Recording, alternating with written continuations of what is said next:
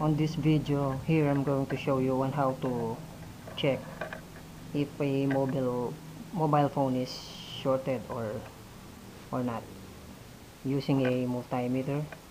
Here you can select diode mode or the buzzer,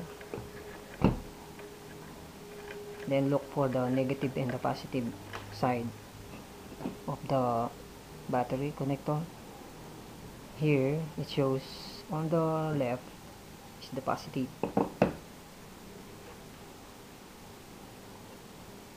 red on the positive and black on the negative.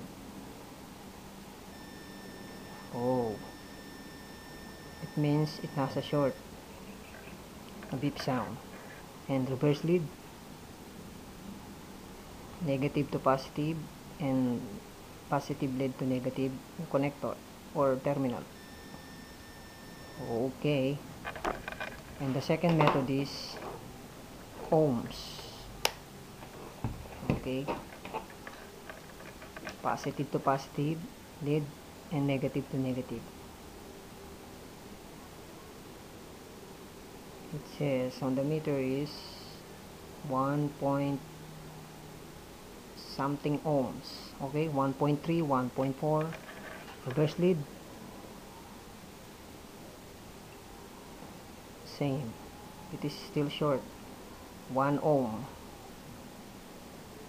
Okay, then the second method is, oh, there's an airplane. Okay,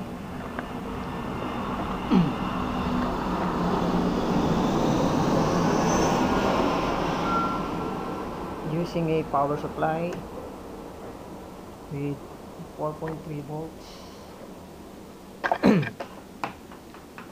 then connect the positive to the positive terminal, then negative to the negative terminal.